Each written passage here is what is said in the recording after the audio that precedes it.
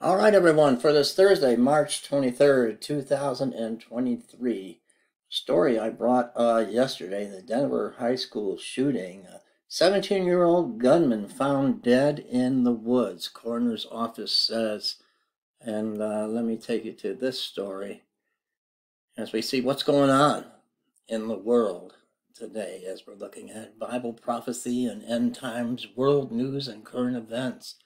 The suspect in a Colorado high school shooting is dead, a coroner has confirmed. A body found in the woods near an abandoned car was that of a 17-year-old student accused of wounding two administrators Wednesday at East High School in Denver. Park County Sheriff Tom McGraw said the body was discovered Wednesday not far from the student's car in a remote mountain area about 50 miles southwest of Denver near the small town of Bailey in Park County. This Associated Press reported, and I guess this is a picture here. Denver police identified Austin Lyle as the East High School shooting suspect.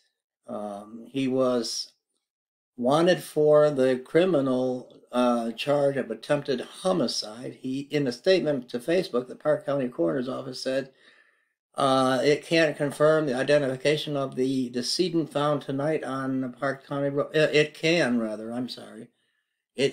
confirm the identification of the decedent found tonight on Park County Road 68 as Austin Lyle, born in 2005. And so the shooter they found, I guess, had taken his own life. And our prayers for the school administrators that are still suffering the after effects of this senseless shooting all the way around. And on to the grand jury in New York. They're not expected to consider Trump case today, sources say. Manhattan District Attorney Alvin Bragg had convened a grand jury to hear evidence in case against former President Donald Trump. They were supposed to kick it off today around noon. They're going to be there today, but they're not going to hear the Donald Trump case. A Manhattan jury will not hear testimony or deliberate or vote on the hush money case against former President Donald Trump today, a source has confirmed to Fox News. I wonder, is Alvin Bragg, feeling the heat, feeling the pressure, and maybe just realizes the grand jury, there's just not enough to convict Trump. We're going to have to see how this plays out. All right, let me move up here a little bit. All right, let's see. This is, of course, my computer's acting strange today. Frightening new fungus, Candida auris. What is it? Who is susceptible? And I believe the elderly and those with a low immune system are susceptible. New fungus, Candida auris. And let me bring you this story. Cases of a potentially deadly fungus have risen to an alarming rate, sparking a warning from the Centers for Disease Control and Prevention, the CDC, that it is an urgent threat. In a recent release about a new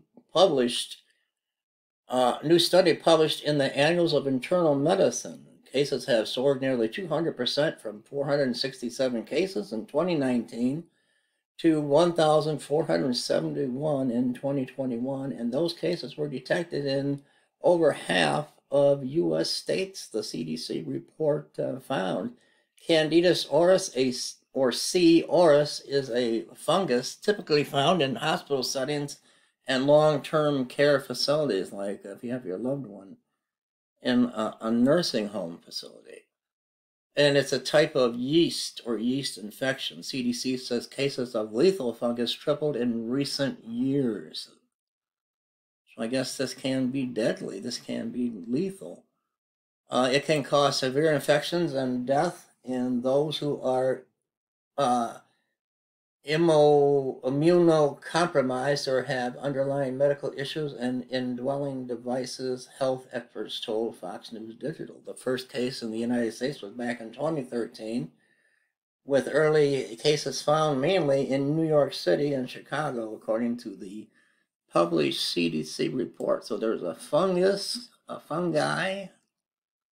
Candida auris, that we've got to be very careful of and keep an eye on, especially for those in long-term care in the hospital settings or in nursing homes.